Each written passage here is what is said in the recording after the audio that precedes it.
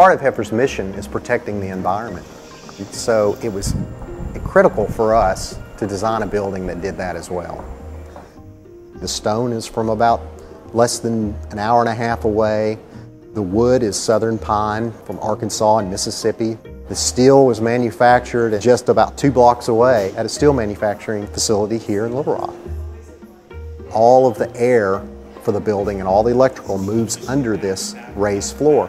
Why we do that is hot air rises, cold air falls. So if we can supply cool air from the floor, it only has to supply where the people are, about 7 feet. This building is only 62 feet wide. The natural light will travel into the building about 30 feet from each way, so we can 100% naturally light the building. Those few things alone contribute greatly to a 50% energy savings in a building, and they're not hard things to do. That's 50% that can go into programs to help feed people around the world.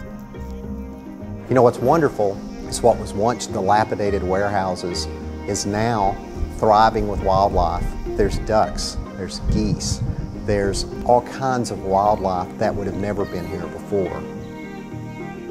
We never design a building with any kind of recognition in mind. We just want to tell our clients stories and let the buildings serve them the way that they're serving people. And so that's the most heartfelt excitement I have about this project, is what the buildings have been able to do for people.